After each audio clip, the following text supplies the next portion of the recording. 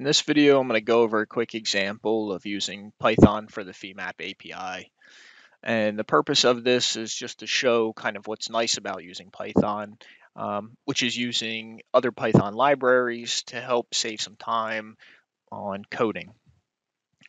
And I have my Excel open here with the CSV file of X, Y, and Z location coordinates.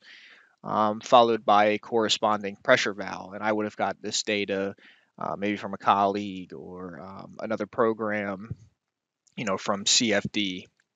So what I want to do is take all this data here and throw it into Femap to create a pressure load for my structural model. So I'll bring up my IDE, which is Spider, and I'll kind of scroll through here. You can see that I'm using two Python libraries, both pandas and NumPy. And basically, I'll use pandas to read my CSV file, and then NumPy to kind of arrange some of the data that it's consuming into arrays that I can then use to create a Femap data surface. So I'll jump over to Femap here. And in here I have my wing model, which I want to use for my structural model, and my data surface editor here. And I currently have no data surface created. So what I'll do is jump back to Spider, and I'll go ahead and run this.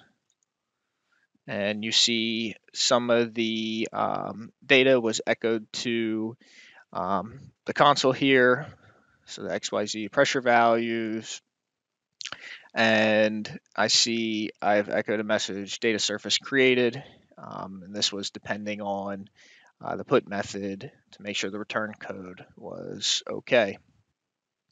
Now I'll jump back into Femap and I can go ahead and load my data surface that was created. I see all my coordinates, followed by the pressure values on the side there. So I'm just going to hide that there. And then what I'll do next is go model load on surface.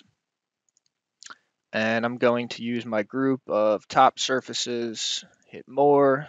Let's highlight those. Okay, so I have those already. And I will create my pressure of 1, and then it'll just be scaled by the locations and corresponding values from the data surface. So that's created. Right now, you all you see is 1, and again, there's the underlying data surface. So what I can do to kind of visualize this is do model output from load. I'll just click OK through this. I don't need a title, no big deal.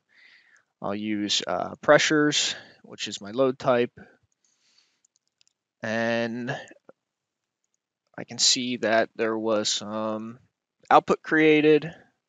Let me just switch this to contour. And I have my pressures on face 1 here. So I can see that my contour and kind of look at the corresponding values here and see that it mapped pretty nicely there. Now the same thing could be done using the native Femap API window in VB with the read file object, but that would take a little bit more coding to implement this whole method here. Again, what's nice about Python is with using the added in libraries, I'm completing this whole task with probably under 10 calls. So if I have a ton of Excel files or CFD runs at different angles of attack or different scenarios, I can really automate this stuff to get into my structural model. So thank you guys for watching.